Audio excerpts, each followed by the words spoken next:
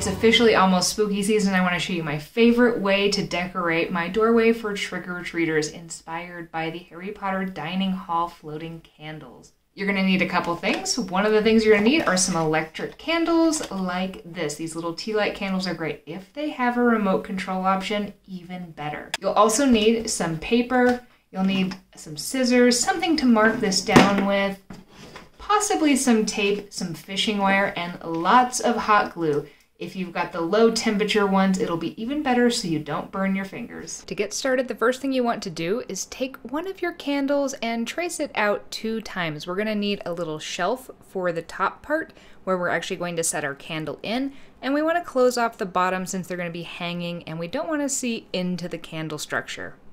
Once you cut out these 2 circles, neither of these need to be perfect. We're going to be gluing these in place. One can actually be a little bit larger and it might help you in the long run.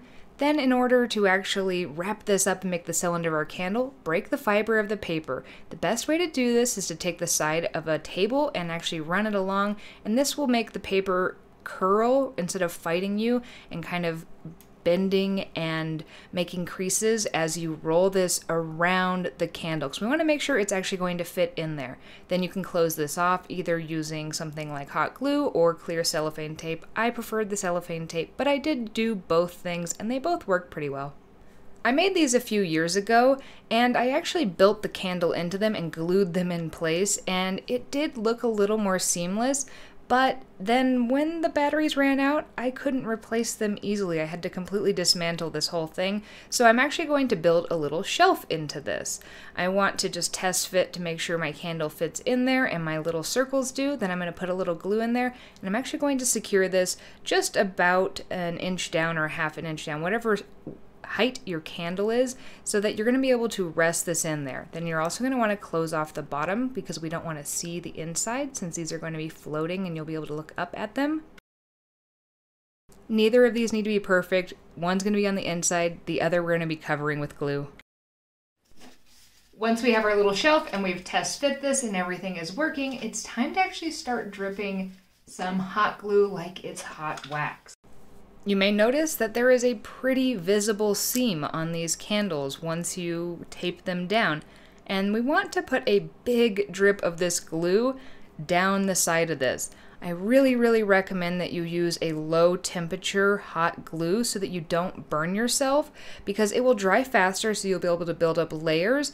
But again, we're putting glue all over this and the chances of you touching it are going to be pretty high. So use a low temperature hot glue just to make sure that you save your fingertips, because hot glue can get pretty hot. As you put the glue on, it's going to seem translucent, but as it cools, it will become a little more opaque, and so if you actually load up that glue along that seam, you'll completely cover it, and it will look like a big drip from a candle. I also want to vary these depending on the candle that you are making. Some you can have a larger drip, some you can have drips, big drips on multiple sides.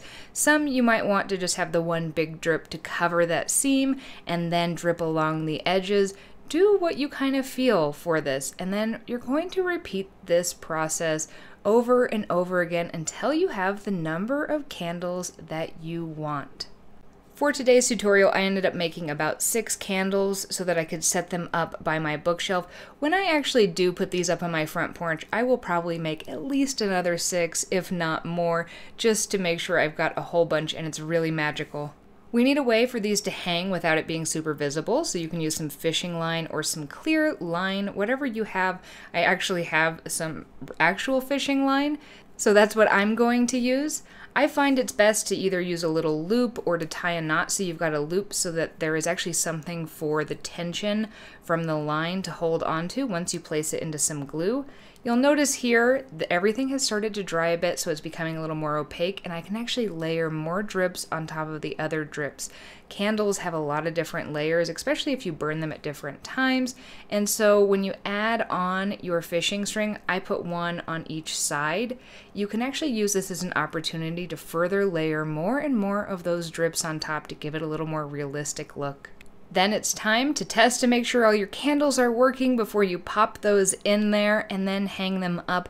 I use tacks to attach these to my ceiling, just some clear tacks that you can't really see, and I hung them at different heights so that they had a little bit different effect. And then if you get the ones that have the remote control, you can make a little bit of magic happen. Take a wand, take your remote in the other hand, swish and flick, and they are on and absolutely magical.